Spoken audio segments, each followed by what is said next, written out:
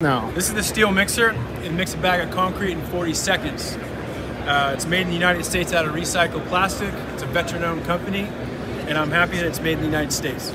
There's no, I mean, show me how it works. Yeah, so you put the water in first, then you put your bag in second. Make sure you bust that bag up though so there's no dry clumps. After the bag's in, you go like this real slow, getting all the product over to one side without dumping the water. Come back over again, all the product over to this side. Yep. Back and forth, back and forth. You're done in about 40 seconds. When you're done, you can lock it in a lock position, use your flat shovel, take it out. My record of mixing a bag of concrete is 22 seconds with one hand. And no power. No power needed. Gravity mixes our concrete. How do guys find this? X Steel Mixer?